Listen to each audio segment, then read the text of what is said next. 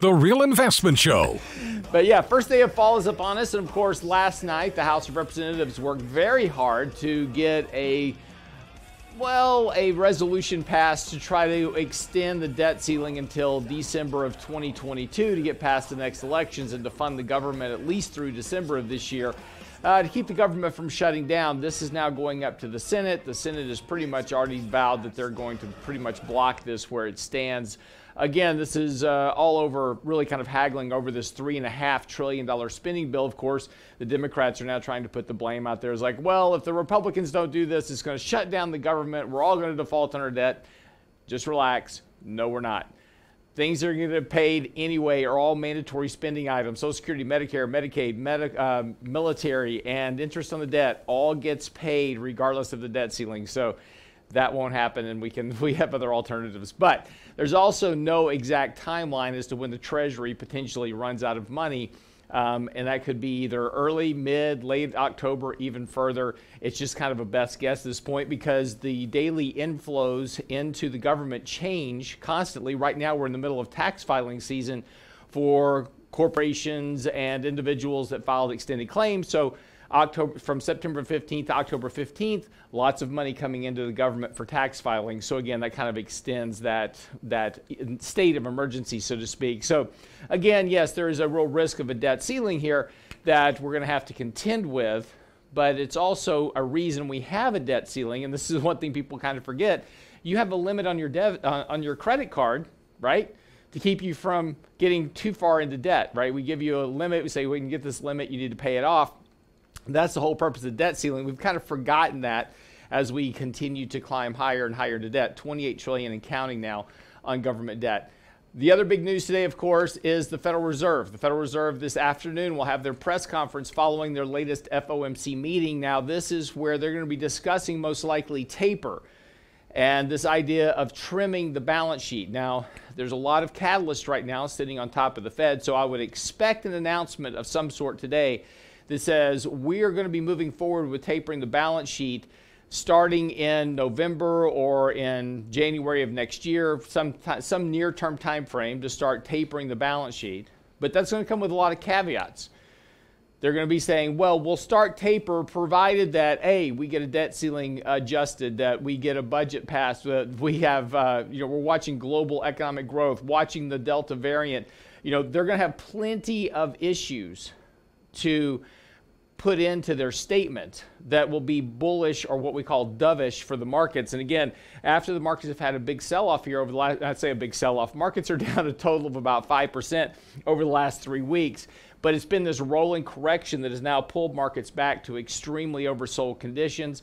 Lots of bearish sentiment in the markets. It's kind of hard to believe after a 20% run earlier this year, a 5% correction has gotten everybody bearish.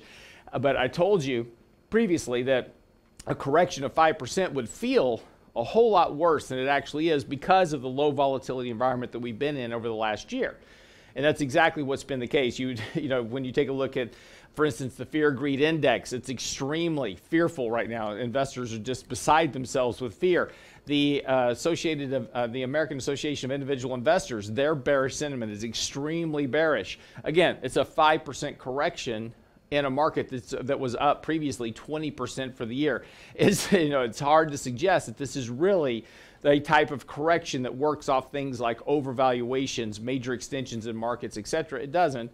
But again, it's just how markets are working in a very low volatility environment and one that is driven by very low volume. And you'll notice yesterday, even despite the fact that we did open up on the markets yesterday, we basically quickly sold off, spent most of the day kind of really flopping around neutral all day long, and again, volume dropping very rapidly here. So as individuals are buying stocks, the buyers, and this has been the problem for a while, and this is why we talk about a low liquidity market, is that buyers really aren't buying in heavy volume.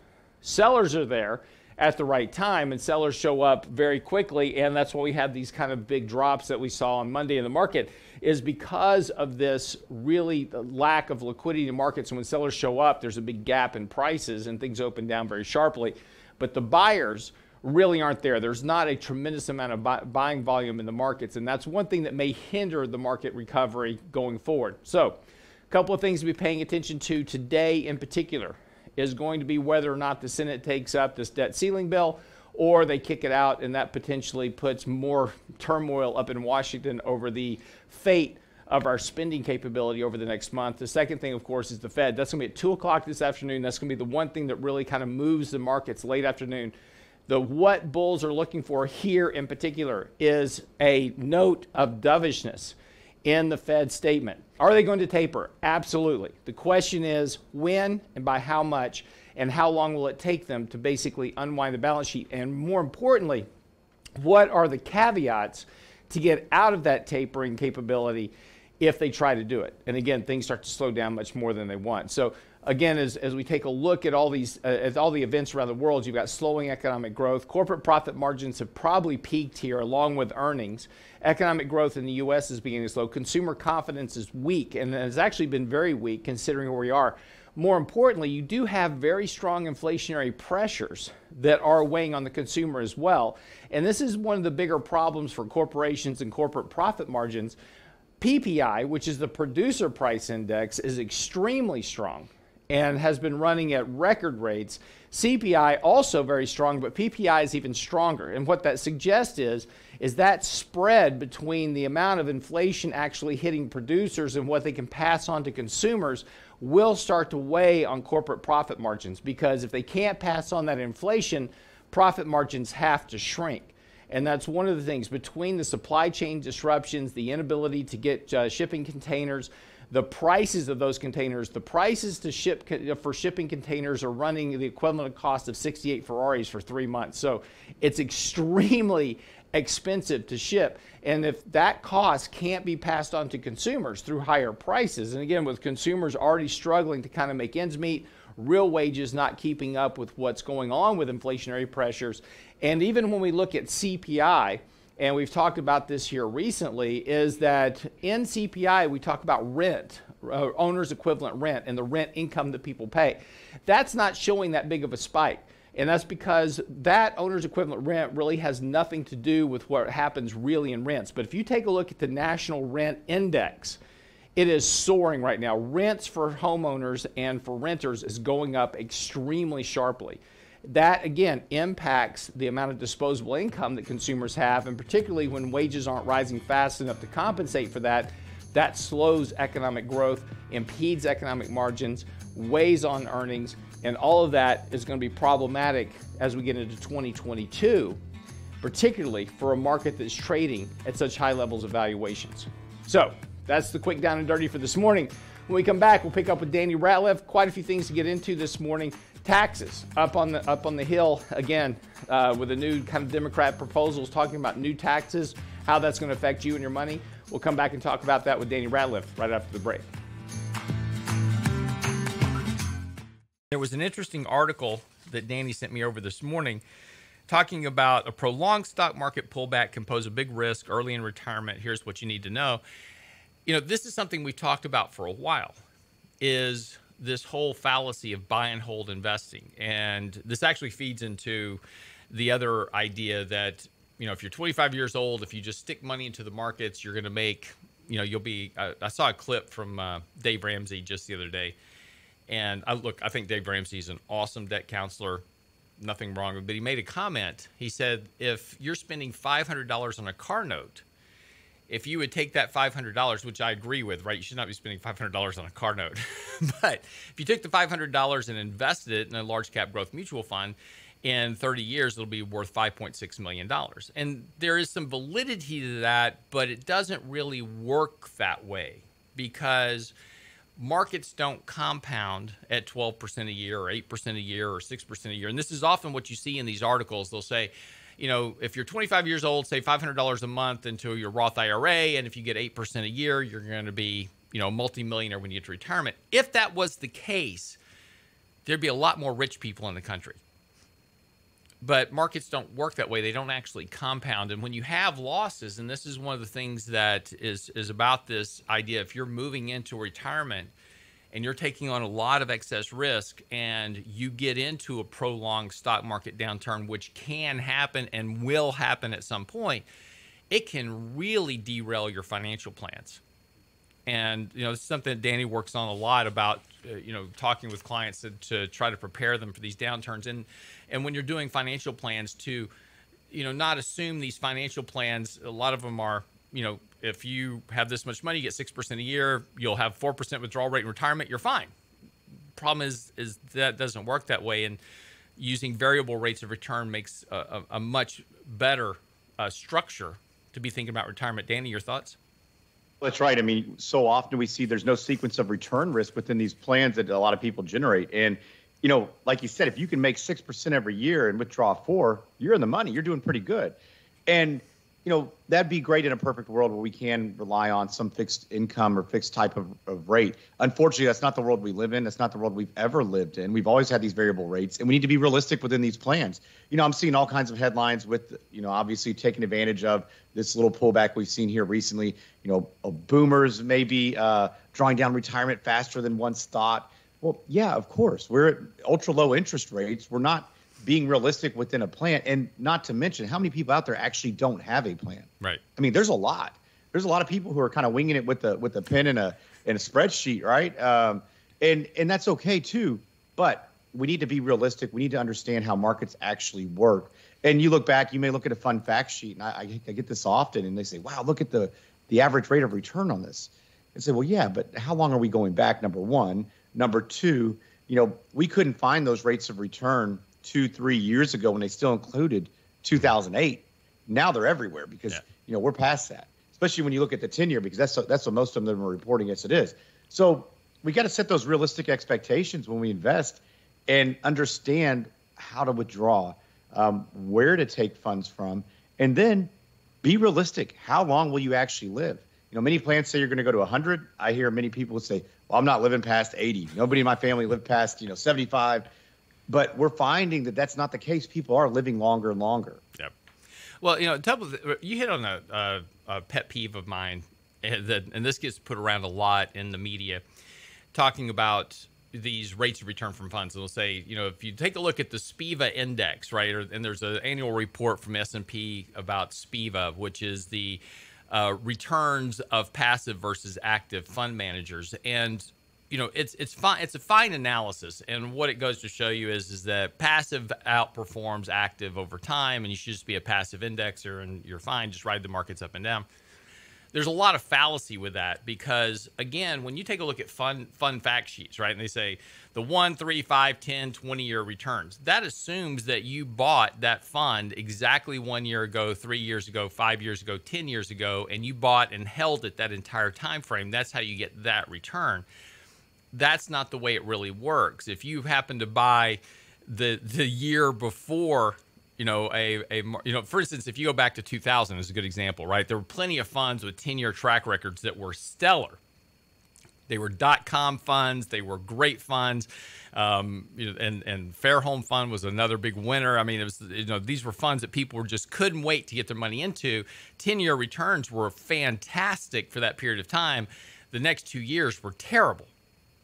A lot of these funds didn't exist after the next 2 years, and that's the real key. It's not about track records, and this is where people get very lost in when they're making investments. They go, well, how have you done over the past 5 years or 10 years? Doesn't matter.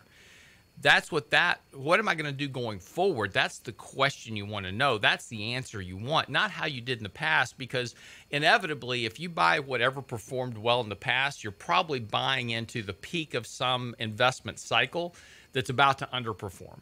And Callan does an annual study on different things, sectors and funds and markets. And what you find is that with regularity, whatever was trading in the top 5 or 10% of returns over 1, 2, or 3 years tends to wind up at the bottom of returns in the next 2 or 3 years. And this is important for investors to understand, is that it's easy to chase performance, but you wind up buying what was working, not what is about to start working. I think that's a really good point, Lance. If you look at kind of that quilt sheet, and you know what I'm talking about, kind of a heat map, and you see year after year where some of the worst performers become the better performers, and then vice versa. And I think that's really important to take into consideration. You know, when I first started in the industry was right about the time you were just talking about, and I was at a big brokerage. I walk in, they hand me a big old magazine and say, "Hey, here's some people to call, sell some investments." I thought, oh, geez. I mean, I was literally as green as you could be, and thinking this is not the proper training scenario here. But as you start to go through here, and I was asking questions, I said, well, just find that one that had really good returns. And now, had I had done that, and some of these were, I mean, if you remember back, AIM Investments, some of these big firms that were focusing on technology, and returns were 90%, 100%. And so ideally for most people, it's probably a pretty easy, oh, yeah, this thing did great, I want in that. And that's unfortunately how most people invest. I do think we've kind of adapted over time where we're getting smarter and smarter about these things, but that's still human nature. We want to be in something that's really, really good. And unfortunately, that strategy is not the best strategy. I mean, you talk to many people, they say, look, we've never made money. And it's usually because you're investing with emotion more so than with, a thoughtful process. And so I really like what you mentioned to me. I do think it's important to understand, looking back historically to some extent, so you can get a better feel, especially when you look at a broad money manager. But when you're looking at a fund or something of that nature, we've got to be really cautious. And also, you hit the nail on the head when you said strategy. What is the strategy? Do you have one?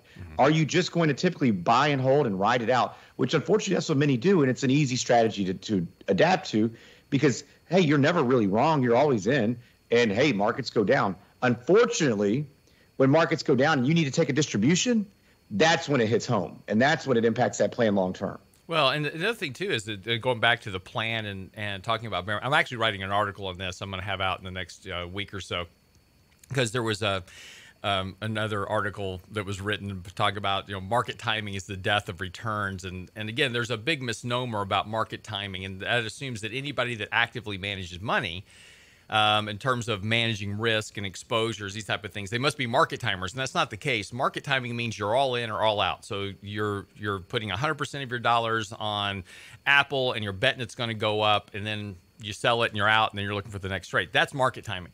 That you can't do consistently. Nobody can. You may get lucky a couple of times, but to consistently market time doesn't work. Managing risk does work. And and avoiding downturns is critically important, and particularly to a financial plan. Regardless of whether you're 25 or 50, those downturns have two implications. One, it destroys capital. So you had $1 million in your account, you drop it to 800,000. Well, you've got to get it back to $1 million again just to be back where you were. Well, that takes time, and that's time that you don't necessarily have. We don't get more time. The time that we use getting back to even isn't making us money, but here's the other problem with it. Our plan said we had to make 6% a year. So if it takes us 2 years to get back to even, that's 12% more, 6% for each year. Compounded, which is actually now 13, 14% that I've got to get back just to get back on my plan. So it's incredibly important long-term financially to avoid those downturns and to mitigate risk as much as possible. Riding markets up and down is fine, but you'll wind up missing your financial goals every single time. Be right back after the break with Danny Ratliff.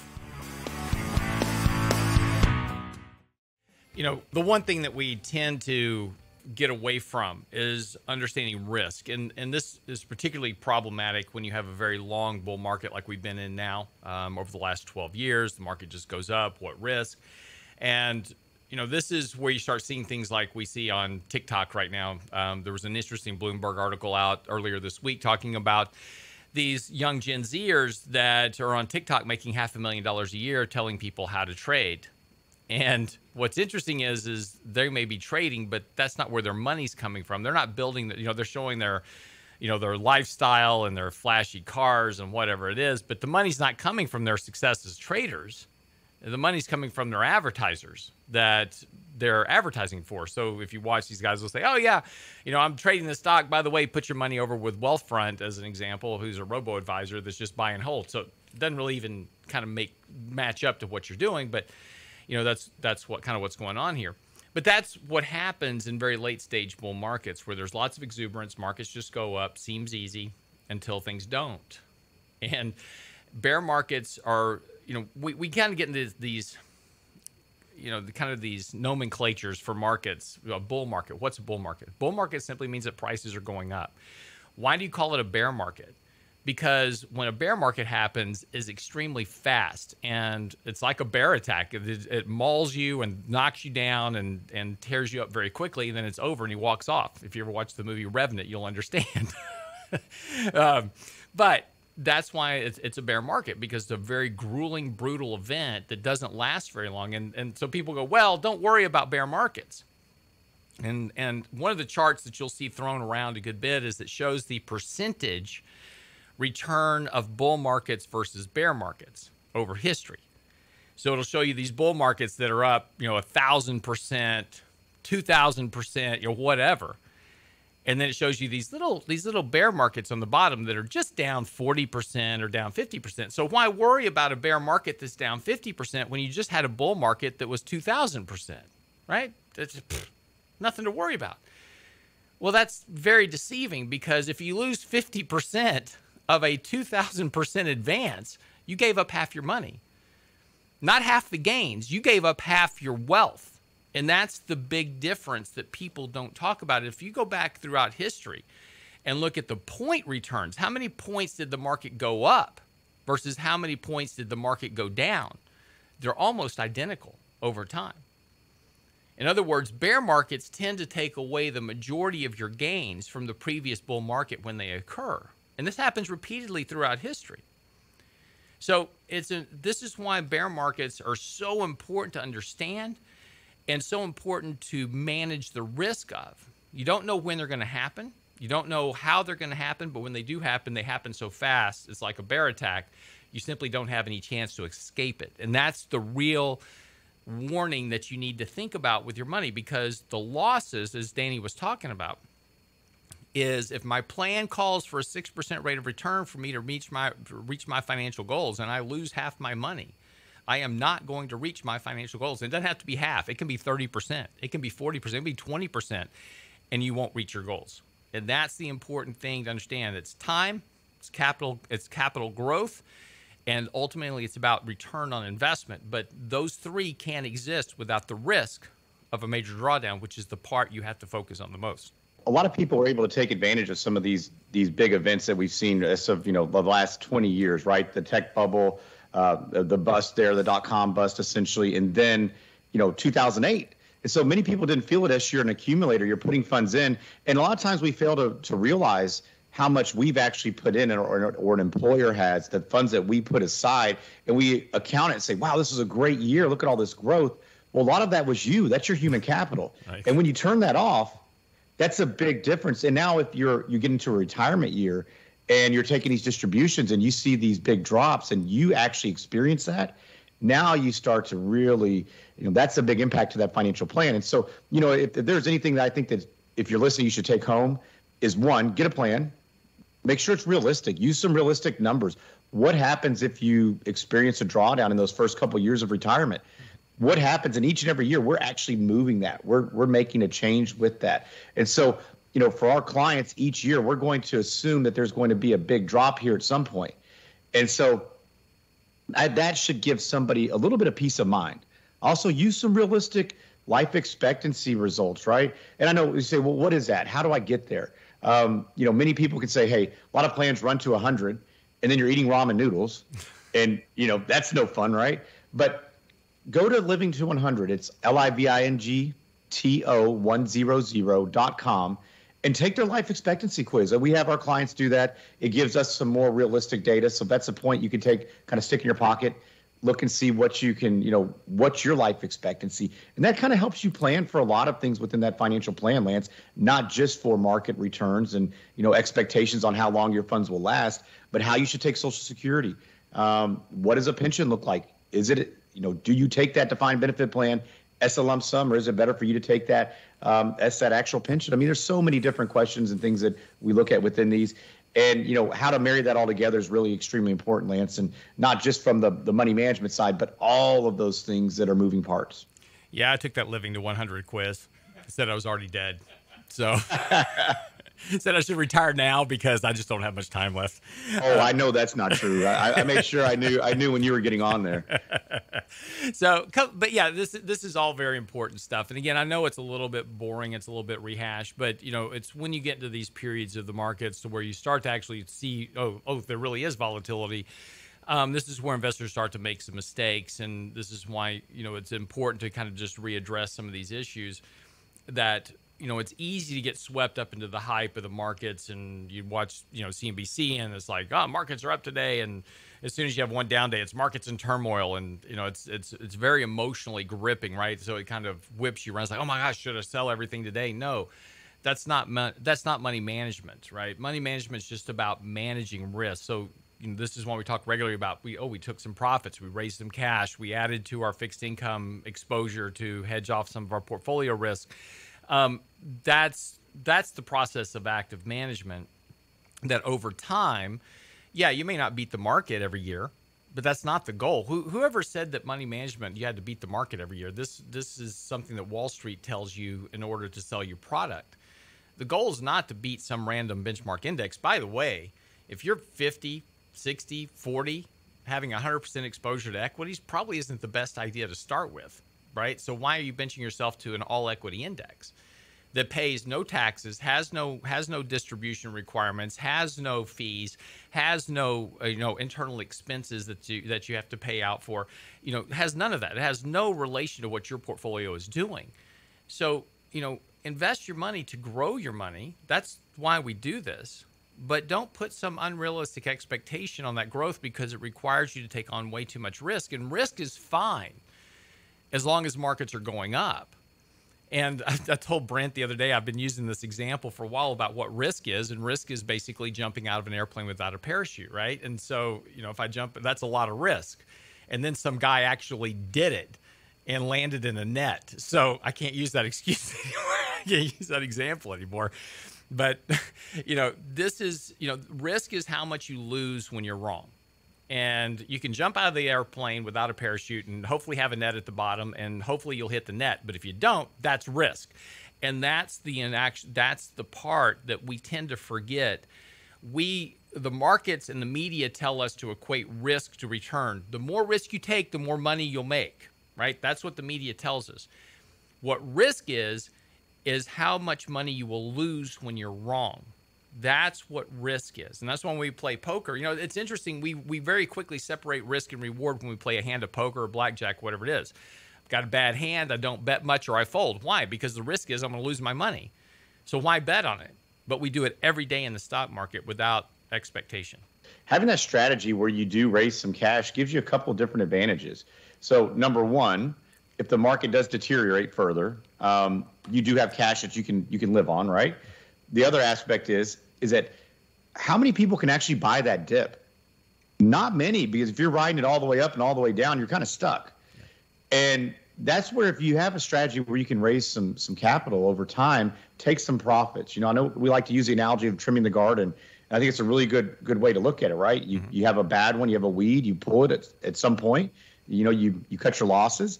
But you're eventually going to take that rose off that out of the rose garden, right? You want to trim it. That's why you have these things. And so same thing with profits. I think that's really important to make sure that you have a strategy to give you that protection, but also give you that flexibility when those events do occur, that you can utilize some of these funds. And look, everybody wants to say, well, Lance, I know you hear this all the time. Yeah. You didn't buy it at the very bottom. Exactly. What in the heck? You didn't buy the dip. You waited till it came just up a smidge. Yeah. And the reason you're doing that's obviously because who wants to catch that falling knife? Right. Well, and I think that's difficult. Yeah, and again, what's the number one rule in investing? Everybody says it all the time: buy low, sell high. Every major, great investor over time had the same philosophy in one form or another. You read the rules of anybody, right? It's buy low, sell high. But yet, buy and hold is never buy, never sell, just buy. It's counterintuitive to the whole process of investing over time, but it's a great way for advisors to have like an armchair approach to managing money. Oh, just put your money in this allocation, hold it, we'll charge you a fee for it. You don't need an advisor for that. You can do that yourself and save yourself the money. Be right back after the break with Danny Ratliff. Don't go away.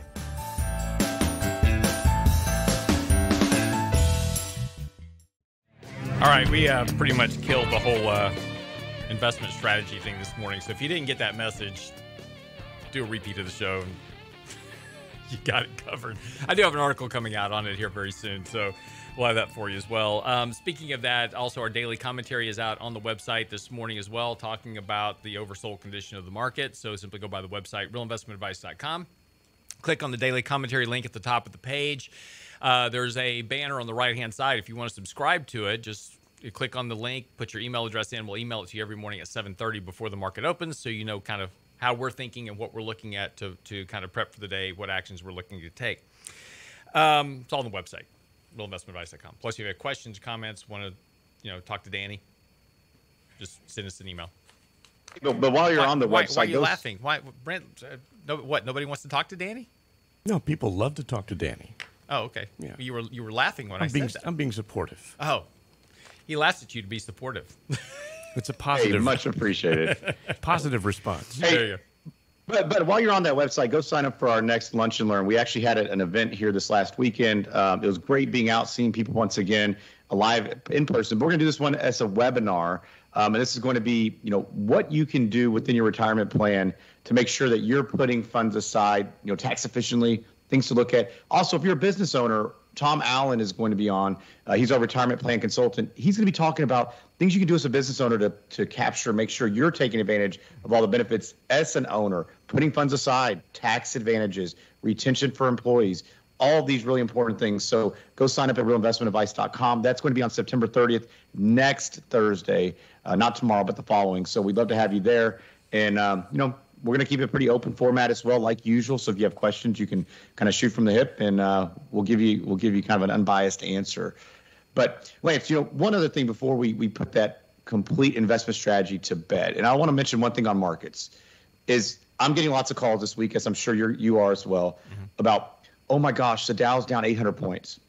And years ago, that would have been awful. Right. I mean, you remember, I think this was back, I can't remember if this was 07 or what year it was, but the market went down like 777 points and it triggered the circuit breakers. Everything shut down. Yeah, that was Lehman. That was Lehman in 07. Oh, sorry. 08. Sorry. And so we had a handful of events similar to that. But back then, that was huge. Mm-hmm. That was a big deal. Now, 800 points is 2%. So just want to kind of put it in perspective. When you look at the markets, these 2% swings are not, they're not unusual. Maybe in the last year, but in a grand scheme of things, they're things we've experienced, many, many times. Those numbers make it seem that much worse because, yeah, those are big numbers, and that's what they used to be really big. But the market is so much bigger now. Mm-hmm.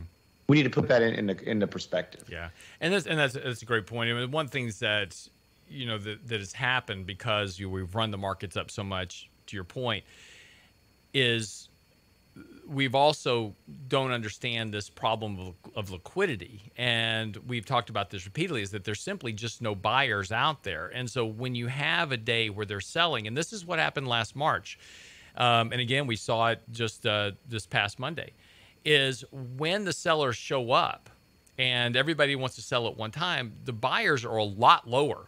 And that's why the market is down, 800, 900 points, 1,000 points. And to go back to March of 2020, we were down 1,000, 2,000, 3,000 points in a day. And this was part of that lack of liquidity. And yeah, it feels terrible when you're looking at the screen. It's just red everywhere. And you've got, people on CNBC running around with their hair on fire, markets in turmoil. But you've got to kind of step back and go, where am I really within the context of things? How far have I come versus what am I actually giving up right now?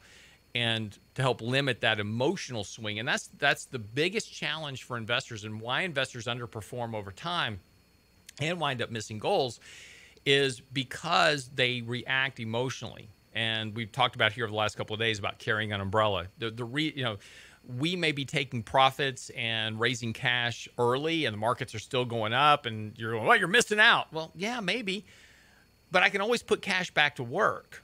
If I think there's going to be a correction or the risk is too high and I can take some money off the table, great. If I'm wrong, I can always put money back to work, and sure, I miss a little bit of the gain, but really, what did I give up? Now the problem is for a lot of investors is they're down 5% in their portfolio. Now they're trying to figure out what to do. And as Danny said earlier, they didn't sell anything, so they have no cash to invest. You can't buy low if you didn't sell high. So one of the big advantages of having a regular process of raising cash and rebalancing risk is that when there's opportunity, and we did a little bit of this yesterday, we saw some opportunity in stocks that we own that we really like a lot, and we bought some more of them yesterday. And we're probably going to do some more today or tomorrow after we get past the Fed. So, this is just the value of money management. And this is when you go talk to an advisor, this is what you pay for, is somebody to manage that unemotionally for you, be willing to step into the fire and buy when you wouldn't personally be buying because you think the markets are going down more. That's what you have an advisor for. Yep, that's absolutely right. So speaking of an advisor and what we typically talk about on Wednesdays is taxes, right? I mean, that seems to be top of mind. Lots of calls about taxes, what to do. I know probably the majority of emails I'm seeing right now are, what do we do in this event? And, a lot of it is difficult because we're still waiting and it's a moving target. We had our retirement right lane last weekend and, we talked a lot about taxes on, how you can mitigate taxes, things you can do right now in preparation of potentially higher taxes and things we've always talked about, but then, spend some time on, what that actually means at the moment. And the difficult part is like, we tried to put a slide together for this, but every day you're sitting there changing something. So I was like, you know what, we're going to shoot this from the cuff here because, by the time we actually put this up in the PowerPoint, it's going to be completely different. Right.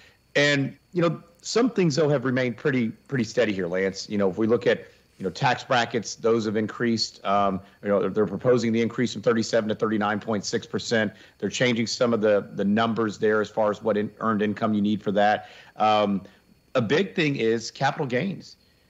Capital gains is going to be one of those bigger things where we're changing that from 20 to 25%.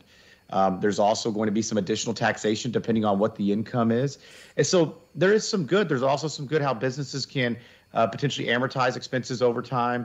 The issue is, like the tax foundation, many other corporations tax foundations or that's the actual name of this group. But other groups who study this and bipartisan groups are finding that, they're holding their end of the bargain saying that we're not going to increase taxes for those making less than $400,000.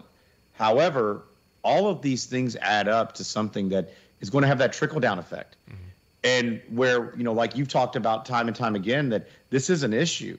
And, I think that over time, we're going to see some problems with this in that, people are going to have to reduce costs. If you look at the corporate tax rate, they actually have it's similar to what we have with our tax. Instead of just a flat tax, it's going to be, it's going to be an effective tax depending on what that income is. And now, granted, some people are going to benefit from this potentially, but many aren't.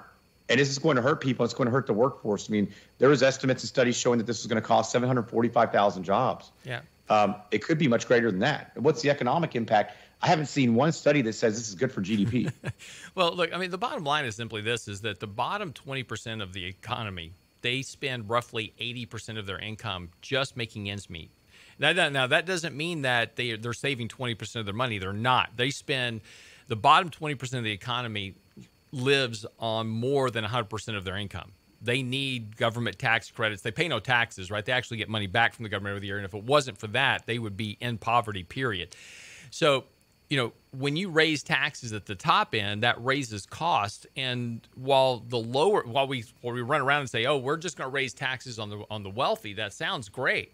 The problem is you raise costs on everybody else. So the effective tax rate goes up for everybody. And if wages aren't keeping up with those costs, you have a bigger impact to the economy. This is the one thing that economists always forget is, the impact of higher costs. And we've talked about this before on the air, if you want to collect more tax revenue, change the tax code. Don't change the tax rate. You could charge everybody a 10% tax rate and actually collect more revenue for the government at a 10% flat tax if you got rid of all the deductions. Now, you got to be careful with that because we don't want to destroy our charitable organizations, which are vastly dependent on charitable donations for those tax deductions, by the way. you know, to do good work. St. Jude's is a good example. They just raised almost $200 million with Elon Musk civilian flight into space. That's awesome, right? And Elon Musk is going to match $50 million into that foundation for St. Jude's. That's awesome, right? But he gets a tax deduction for that. And so St. Jude's would not benefit if it wasn't for the tax deductions that we get for charitable contributions. So we do have to be careful. It just can't be willy-nilly how we go about this. But there are a lot of tax loopholes and tax avoidance options within the IRS tax structure that could be fixed. And we could collect more revenue without raising more taxes. And that would actually not impact. That would actually be beneficial to the economy and wouldn't impact the 70% of the population that generate almost 90% of your consumption and GDP. So, but again, this is kind of what, you know, it's easy to run around waving your arms in Congress and Senate saying we need to tax the rich more, and you could be like AOC and get a dress from a woman who hasn't paid taxes in 5 states. And you're at a $35,000 a plate dinner. I mean, come on. At a $35,000 plate dinner, you might. I want to know who's paying for that, though, Lance. Seriously, who's paying for that? You are. Well, your tax dollars paid for that $35,000 donation plate. So there you go. But yeah, so be careful who you have to make your dress as well. Make sure they paid their taxes. But anyway, all right, wraps up the show for today. I'm Rose Lance Roberts, Danny Ratliff. Get by the website, like Danny said. Our events are all listed on the website. So if you want to join our event next Thursday, just simply subscribe there. Send us questions, comments, and emails. Our latest blog posts, daily commentary, videos. It's all on the website, realinvestmentadvice.com. That's realinvestmentadvice.com. Have a great day. See you back here tomorrow.